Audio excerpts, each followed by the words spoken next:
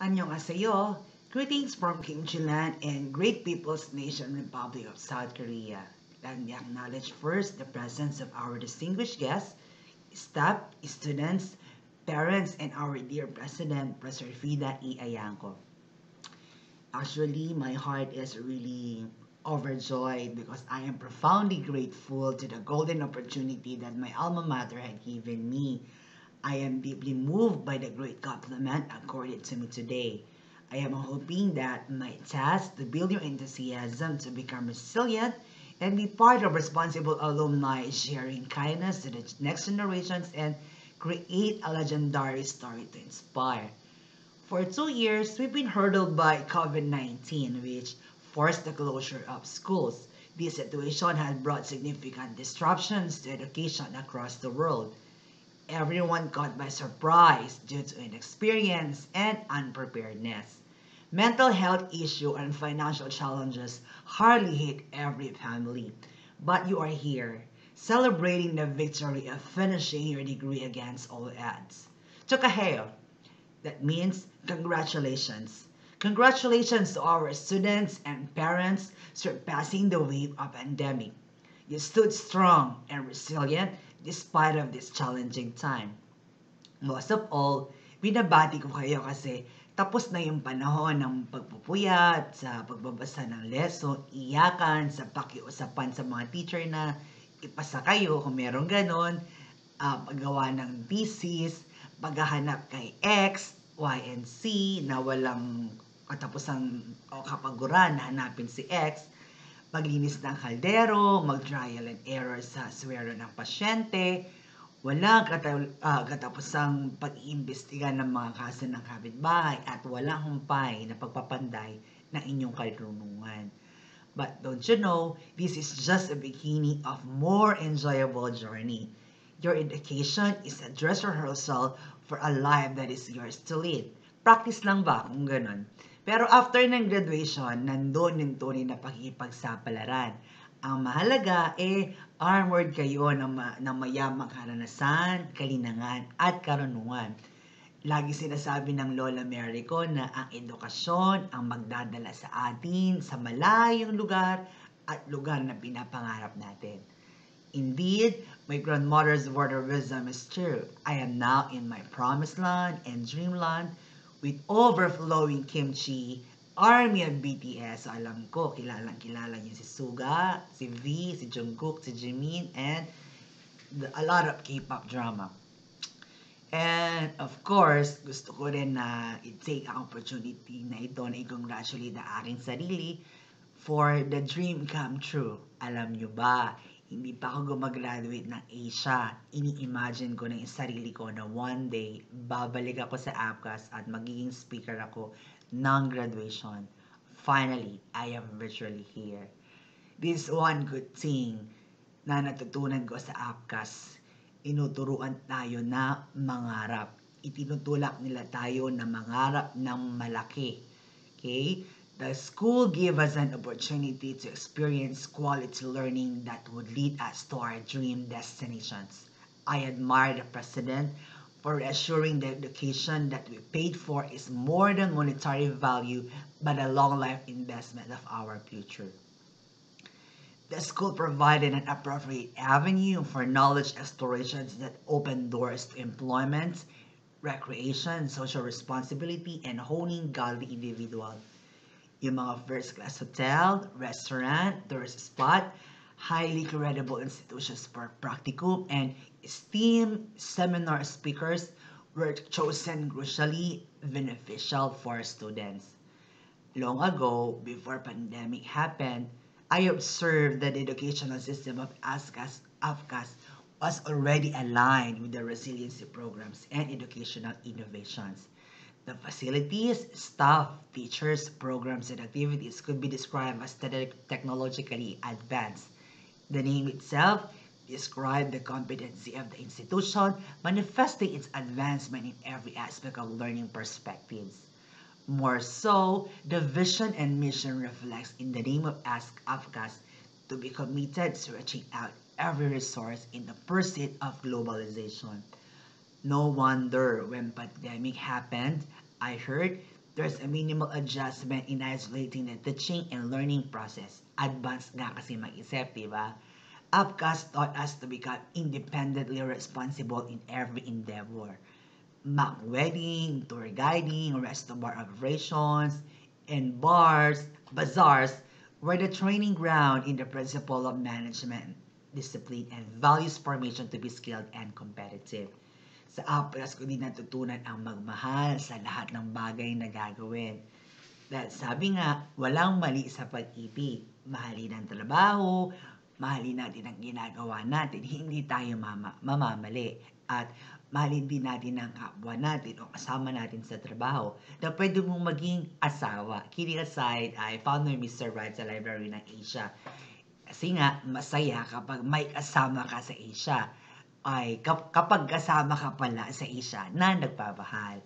I could say my overall trek in my college days was a learning process, locksmith of wisdom, and rebumping of conduct for us to become fully armored in battling adversities, clinging to life victory.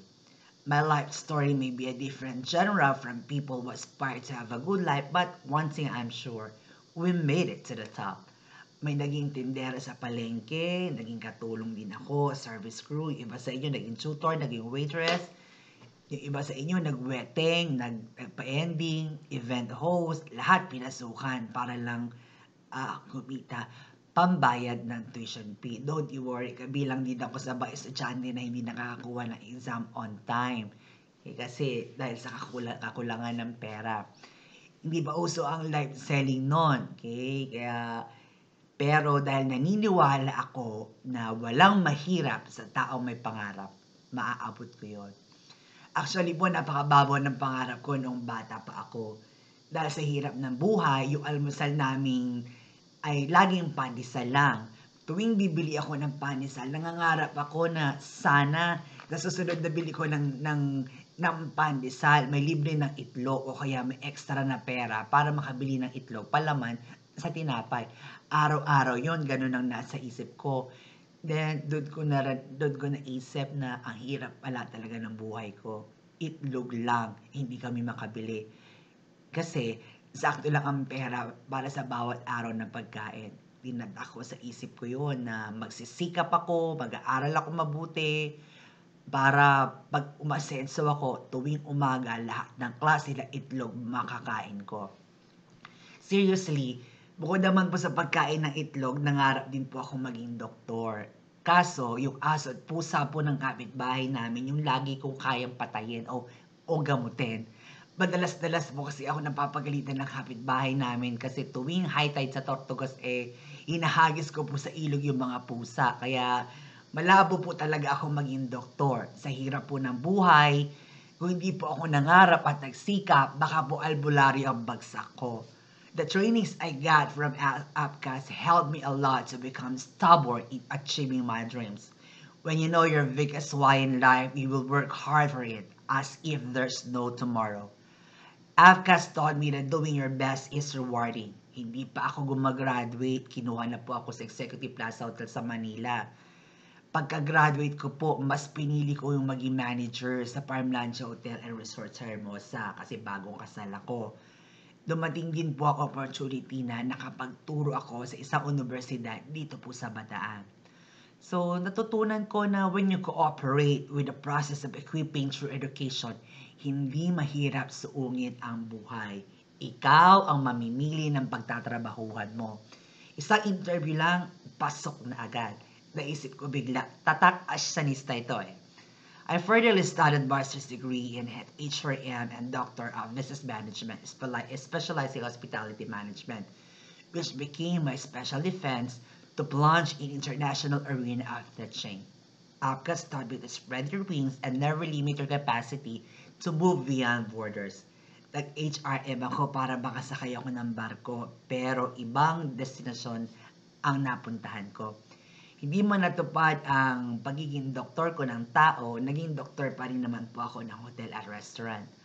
All those things won't be possible without God. Galing lahat ito sa masaganang biyaya, habag at pag-ibig ng buong may kapal.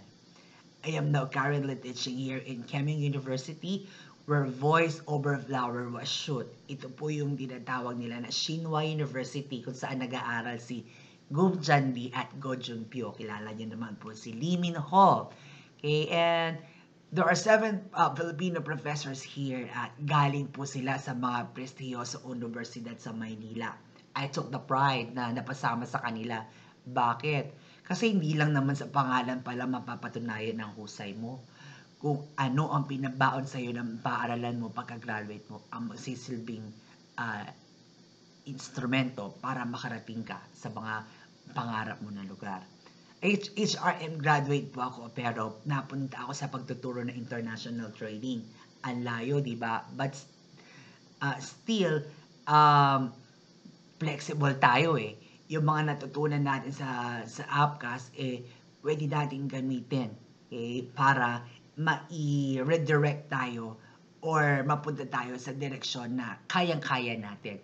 Our education is ready to stretch out our capacity in various situations. Wala pang COVID, resilient na ang mga Asianista. Hindi nila kayang limitahan ang karanasan mo dahil kargado ka ng kaalaman na naayon sa pangangailangan ng panahon. Our achievements will be the strongest branding mechanism to promote our dear alma mater.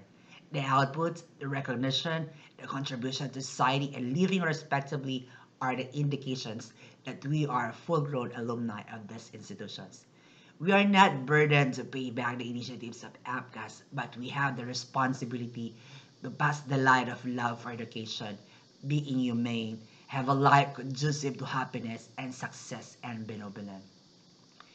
Everything in this world is uncertain. World economies foreseen the next global crisis is food shortage. With the alarming situation of Ukraine and Russia, India was affected by heat wave, COVID-19 battered the global food system, and climate change begins to capture the new battle of mankind. I want to challenge our new alumni. Think about how you can find the situation beneficial to and contribute in mitigating the food crisis.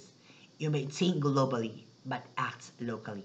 After graduating, sharpen your skills, expand your network, expose yourself to technological innovation, specifically agriculture and food technology. We are the legends of light who came from far north night sky filled with beautiful sheets of colored fire.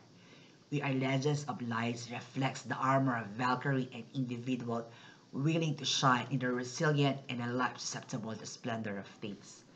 Pagbalik nyo sa paaralang ito, sasabihin mo, ginampanan ko ng may husay ang pagiging Asianista ko. Babalik tayo sa paaralan, nabitbit yung liwanag, ipapasa natin sa mga estudyante na nakatanaw sa maganda nilang bukas. Tayo ang tatayo ilaw sa landas na tutunguhan nila. Tayo ang magiging alamat sa kwento Asianista. Tayo ang magpapatunay na kapag galing Asya, galing Asya. Maraming salamat po. Muli, binabati ko ang ating mga magulang, guro, pamunuan at mga estudyante na ngayong magsisipagtapos in the year 2022. Congratulations, Asianista. Magaling ka. Thank you and to God be the glory.